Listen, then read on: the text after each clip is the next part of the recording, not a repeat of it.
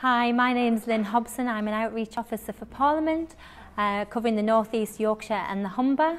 And today we've had a workshop on women and the vote.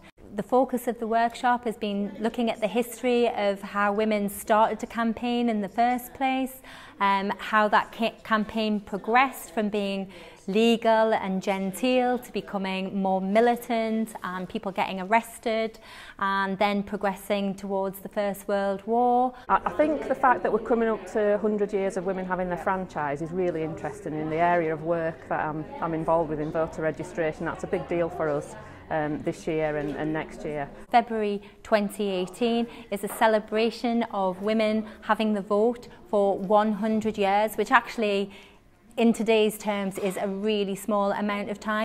That it's either just before my lifetime or was in my mum's lifetime or my grandmother's lifetimes. I'm involved with a project looking at Alice Bacon, who was one of the first female MPs elected in 1945. So I came to try and find out a little bit more about the role of women in Parliament and how they got there. You know, we're standing on the shoulders of women who had done all of this incredible advocacy work.